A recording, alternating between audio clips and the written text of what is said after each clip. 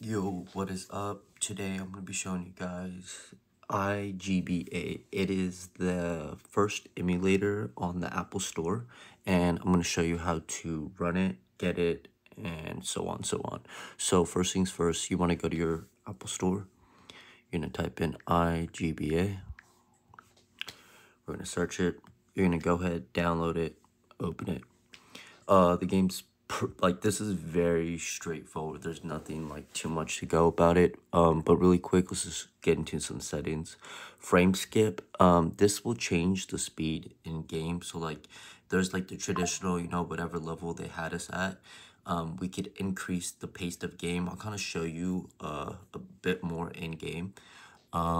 Intro animation, auto saving, homepage, blah blah blah blah blah. Vibrate, haptic, feedback or levels, light, medium, heavy, whatever you're feeling. Use it as a second screen. Like I said, pretty straightforward. Now I can't show you how to get games, but I can show you how to add your games. It kind of took me a while. Like, it kept saying like to add games you would have to click this, and it just brought me to like a bunch of junk, and that's not actually how you do it. Excuse me. What you're gonna want to do is go to your files, and if you do have your own pre-installed games here, this is how you would dump them. Like I said, I can't show you how to get the games, but if you already own the games, I'm just showing you how to add your games. So let's just type in Pokemon. I'm sure I have a copy somewhere. Here we go, Pokemon Yellow. So all we would have to do is double click it, and it's gonna add it to here. Now this is Game Boy Advance, Game Boy Color. Here's Pokemon that we just added. We're gonna go ahead, boot it up.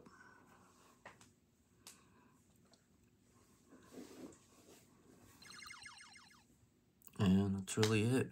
Now we can bring up the menu speed. Like, oh, actually, hold on. You could see how it's perfectly normal, traditional game speed. When we go to menu, we could go to fast forward, and it's gonna kick the pace of this. So like, you remember like just like scenes that would just drag, especially like this beginning half where you just did not want to like deal with it. Well, that's what that feature is. It does have a save stats, load stats, cheat codes as well. I haven't figured out the cheat codes. I'll probably make a new video to come back to that. It saves your stats, so you don't need to worry about that, but that's pretty much it. It was very simple. I would say you could also churn it if you want.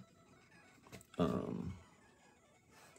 yeah, there it is. Let me know if I forgot anything. If you need help with anything, join my Discord. If you like have like some like urgent questions, or if you just have like whatever questions, I'll help as best as I can. Can't help you with games, but if you just need help with other things, just hit me up on Discord. And hope you guys like the video. Don't forget to like, subscribe, and I will catch you on the next one.